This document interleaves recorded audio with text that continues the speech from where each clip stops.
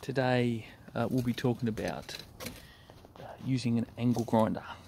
So purpose of an angle grinder is to, well, one of the reasons is to smooth the surface. Another reason is to cut things like tile, ceramic stuff, concrete, stuff like that. Today we're going to smooth the surface. Why are we going to smooth the surface? Good question. Basically, what we're doing is we're fixing gaps and cracks in the roof between the caps and between the tile. I'll show what I mean. So you've got caps and tiles there, and in between you've got flexi pointing. See, there's gaps and cracks. So we're going to seal up those cracks, gaps and cracks. So the first step is to smooth out the surface. Often you don't need to, some parts you do. I'll show what I mean. See there, just sticking out. That's someone's attempt, that's flexi point, someone's attempt to seal up an area that was bad a while ago, and it's just sticking out. So basically we want to smooth it out so then we can put flexi pointing on, and in a very smooth way to make it look good and to make sure it's sealed properly. What we have here, we have extension cord.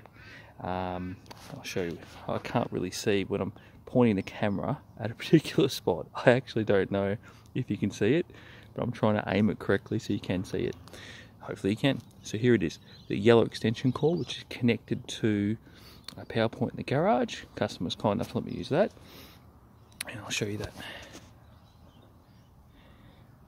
And as you can see, we've got, I've connected the angle grinder cord to the extension cord, and basically I've kind of done a loop so that when you do pull it, it won't actually come apart when you're trying to grind.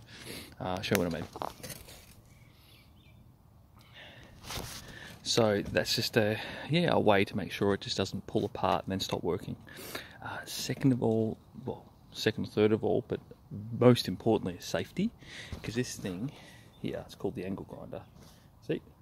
See, it spins. There's a wheel that spins, and you don't obviously want it, because it can cut, you don't want it to obviously touch the cord. So what I do is I actually place this cord over my shoulder to make sure that the cord's never in the path of the angle grinder.